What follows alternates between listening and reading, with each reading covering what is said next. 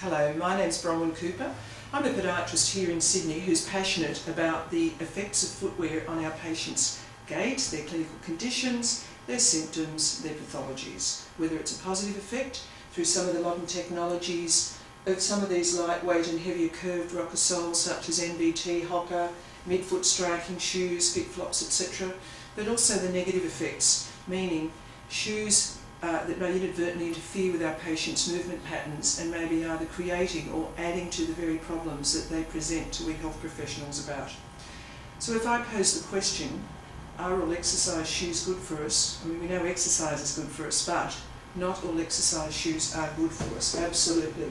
And when I'm talking about this, I'm just going to illustrate the very flexible type soles that were originally around in the 60s, and then we had the medicating of sports shoes till we got to the modern era, where for many, many years we've had some very highly structured sports shoes with lots of different features in. Recently I was looking at this and the effects on some of my patients' movement patterns and their problems, and I suddenly realised that in fact there are more features in common with a structured sports shoe and an orthopaedic shoe than not. So what do I mean by that? Well, I'm referring to about 12 millimetres of heel elevation. I'm referring to motion control and pronation control, arbitrary support, excessive cushioning, things of that nature. Obviously they both should have safe treads that are appropriate, but really the only differences that I could particularly see between a heavily structured shoe and an orthopaedic shoe are around the uppers. Obviously mesh versus leather, but the last of the shoe, the shape that it's made on, generally an orthopaedic shoe will be made around a broader and deeper toe box and last generally to accommodate deformed and swollen feet problems. And then what was also very disturbing was actually the thought that really it's very hard to find any position statements on what constitutes good safe shoes for people to participate in sport or activities, whether it's walking, let alone running, because we've really been told that we need a lot of technology to run and walk safely, and yet injuries haven't been going down. So when I researched this, I was a bit shocked to find that the last position statement that I could certainly find actually came out of America, from the Academy of Pediatrics, and it's about kids' shoes. And their 7 points were written in 1991, some 20 years ago. Now, 2 of them are still quite common. They're still, by the way, very applicable today, absolutely, but 2 of them seem to be very applicable for sports shoes. And one of them is quite interesting. The 7th point says, physicians should avoid and discourage the commercialisation and mediarisation of footwear. And I think in a way that pretty much sells it all. I looked today on 3 big shoe companies' websites, just as a representative fishing expedition, as it were. I looked at ASICS, I looked at Nike, I looked at New Balance. All of these people put out a lot of technical information about the features in different model shoes. After all, ASICS has 186 in their current catalogue here in Australia. Admittedly, some of those are different colours, so there's not 186 different shoes across all sports, but there's a huge number of different models in any one brand. Now, the features that are put into the shoes in the case of ASICS are actually mentioned here in their catalogue in respect of every single thing bar heel height. Unfortunately, that's not mentioned.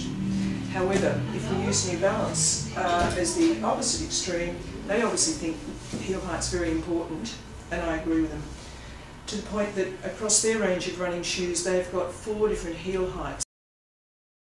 They have a 12 millimetre, an 8, a 4 and a 0 millimetre drop, as it's referred to, which is also interesting.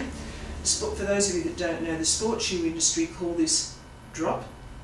We call it, or ramp height, we call it heel height in the shoe industry generally. So is it any wonder people get confused?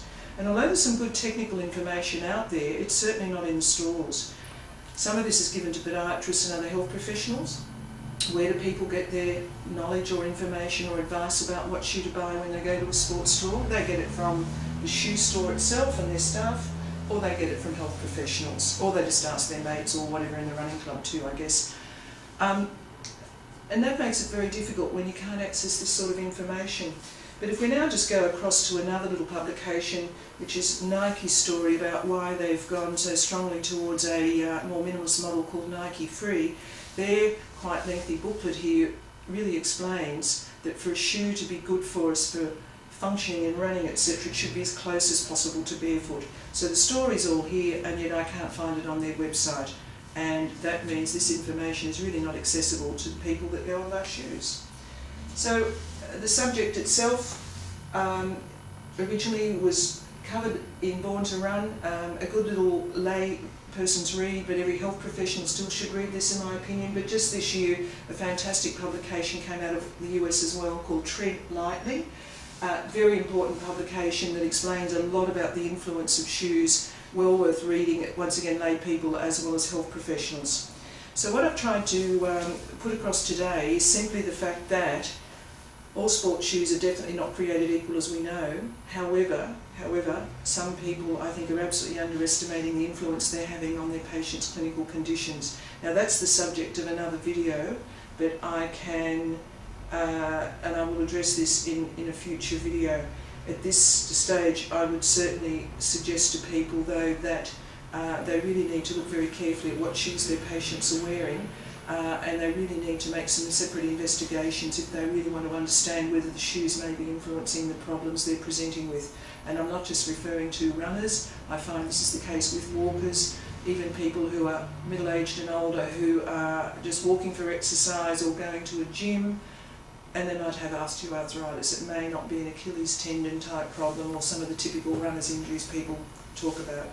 So I hope that's given you some food for thought, and I certainly look forward to contributions from you via our website.